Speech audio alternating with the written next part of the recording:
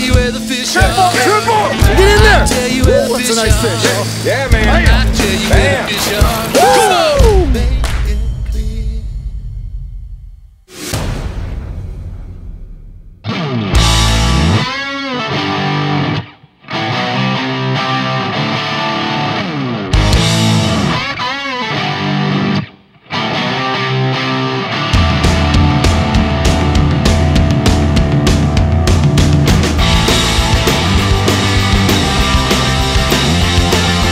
Hey everybody, today we're going to talk about curing coho eggs for salmon fishing down here on Ship Creek in Anchorage, Alaska.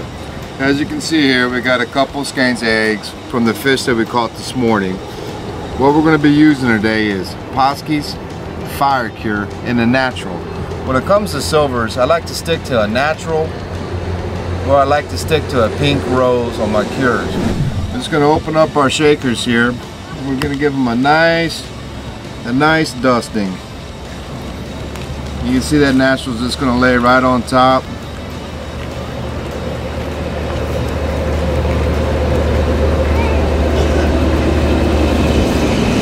Flip them over. We'll make sure we get the back of the skeins in there.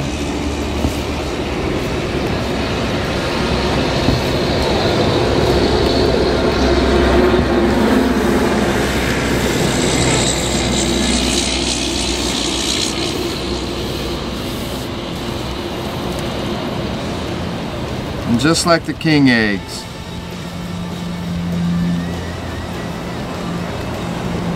I'm just going to start massaging it down into the skein in between each individual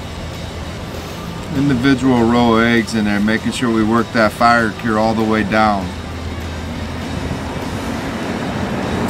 The reason I really like this fire cure, we got guys out here that are still running their king baits. They're using a lot of the same scents, using a lot of the same dark red colors in there, you know, and they're finding some fish, but they don't get after the fish like when you're fishing these natural cured eggs. Just work that in there nice and good. You see how it's already starting to juice up. Some people like to fillet their skeins open and lay them out. I like to keep them whole, really massage it down in there, and then when we go to fish bait, we just cut them off. We got a nice compact cured piece of bait, and everything right here just remains the same. We're going to put these into a Ziploc bag, and then what we'll do is we'll put these in the cooler and let these sit overnight, up to 24 hours. We're going to pull them out. They're going to be all nice and firm. So after you've let your eggs cure for about 24 hours in the cooler, the refrigerator, you pull them out. You know, pull them out, let them air dry. This is kind of your end result. This is what the eggs are going to look like. You know, just keep in mind, these are coho eggs out of fresh silvers here in Alaska. But just look at that. These are natural, fire cured coho eggs, and just look, it kind of keeps that natural color. And these cohos, these silvers, they just really go crazy over these eggs. So one of the big difference when we start targeting our silvers from our kings is, you know, kings normally we fish on the bottoms with spinning glows, heavy weights getting it down, plunking bait. Now we're just into bobber fishing, float fishing. We use a lot of slip floats. We started off with the bobber knot up top in a bead where we can control our depth.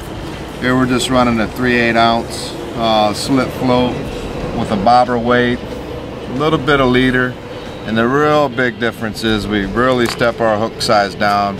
We'll go anywhere from a size 1 to, on the big side, is all we'll use is a 3/0, but everything kind of remains the same. We're running a mooching rig.